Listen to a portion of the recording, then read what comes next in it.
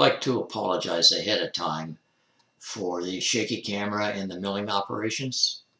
I had this great idea that I would mount the camera on the mill table, and I'm not going to do that again.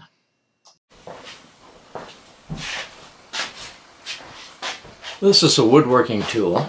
If you were perhaps building a deck, you probably want to buy one of these to put in your electric drill, because not only does it drill the hole for the board, but it also countersinks it for your screw head, which is really nice and handy for woodworking. But I have never seen one of these for metal. There might be some, I just haven't seen one. But I'm going to try to make one of these for metal. Now, the application would be if you have, say, developed a metal bracket that you want to now screw to a wooden wall, and say you're using number 8 size screws, which is very common size. You can design something that's going to work for these screws and hold your bracket. Now, I've got something, we'll go have a look at it just to show you what I'm talking about. So up here we've got a little bracket that holds the tool, and you can see there are screws in here and they're set flush. They're not sticking out. So this is the kind of thing that I'd like to do, where you would actually be drilling your 3/16 hole and putting in your countersink for it. We've got a 3/8 piece of water hardening drill rod, is 2 inches long. I've taken a center drill, drilled a hole right through, well, center drilled it and then drilled a hole right through with a 3/16 drill, twist drill. And now I've got my compound set at 45 degrees, and as you can see, we've just put a 45-degree angle on this. And a hole that goes all the way through so that we can slide a 3/16 drill into that hole. Now we're going to put it on the mill. We've got some milling to do to create the cutting surfaces for this. We've got our work in the mill now. We are going to pick up the top here, zero out on that, and then drop down half of the 3/8 distance, which would be 3/16, so we can be right on center. Now, as far as our X position goes, that's back and forth this way, I've got this line right here set up on the center line of my cutter, and I'm guessing at this. We're going to see how it works. It's going to feed in like so.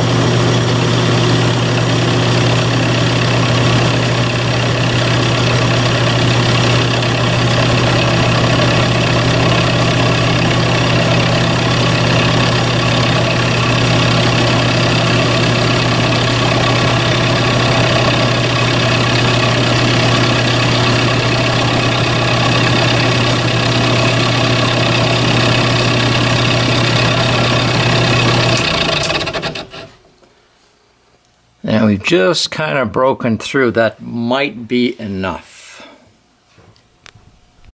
I rotated the rotary table 120 degrees, and we're going to come in and make another cut here.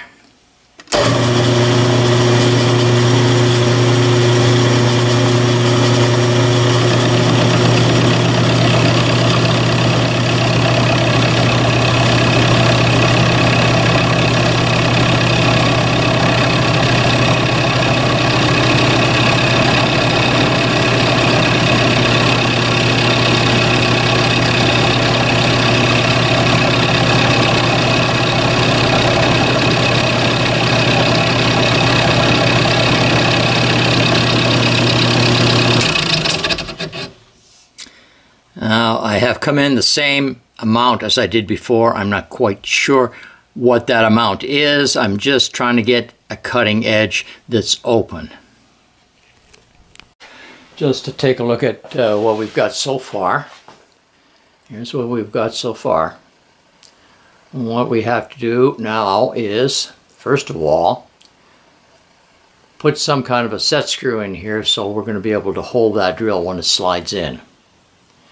And then I may put a hex on the back so it doesn't slip.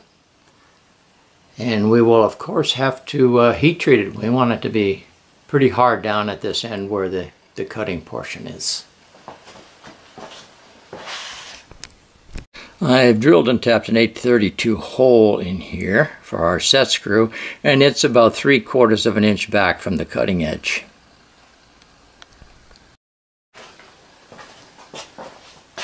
I don't really want to go to the trouble of putting a hex on this thing until I know it's going to work. So what I'm going to do is I'm just going to heat treat just this very end here, the cutting end. That's all that really needs the heat treating anyway.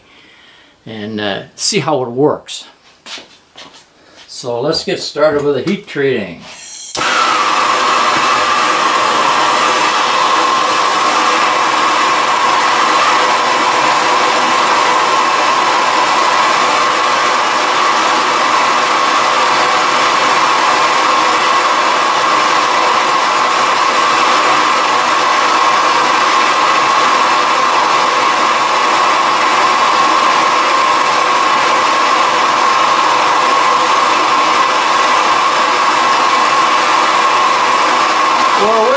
To get nice and red.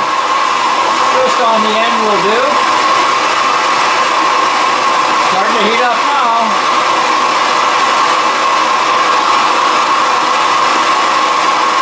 Probably can't see that on the camera, but it is starting to get pretty red.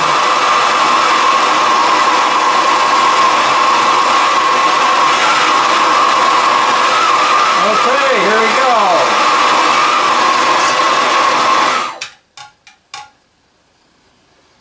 That should be nice and hard here and still soft here, soft enough to put that hex on if I want to.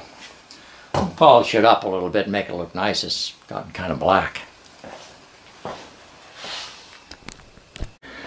I haven't put any relief on those cutting edges, so I'm going to try this out first on a piece of aluminum and see how it goes. If I need that relief, I can grind it on.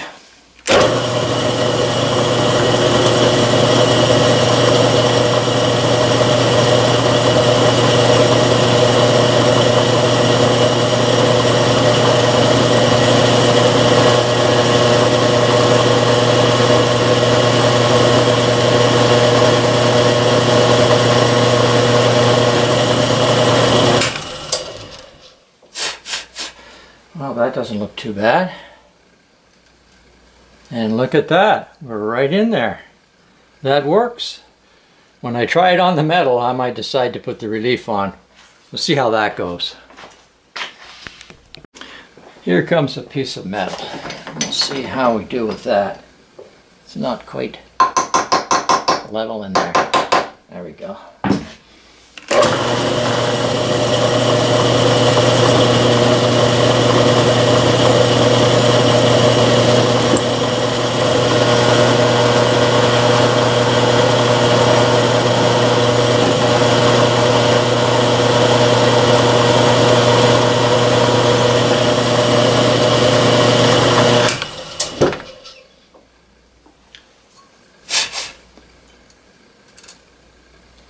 And there we go, flush again.